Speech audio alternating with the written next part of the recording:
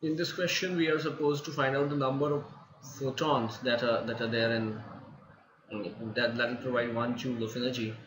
So we are given actually the wavelength, that is 4000 picometers, which is nothing but excuse me, into 10 to the power minus 12 meters, and I'll have to convert this into into frequency. That will be 3 into 10 to the power 8 divided by 4 into 10 to the power minus 9. After all, this is 4 into 10 to the power minus 9. That is 0.75 into 10 to the power 17, which is nothing but 7.5 into 10 to the power 16, right?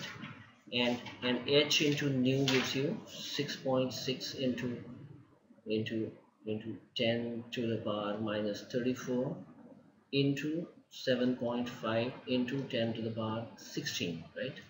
This is the energy of one photon, correct?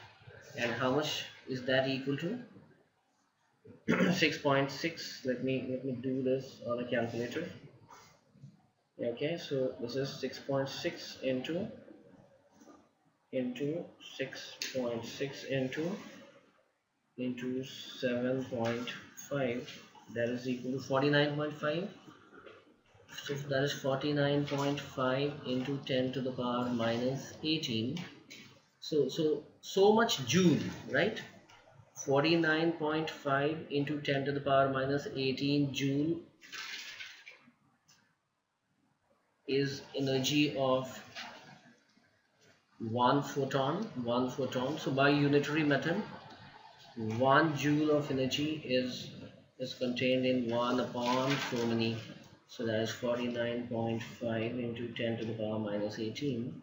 So that becomes 2.02 into 10 to the power 16 photons, right?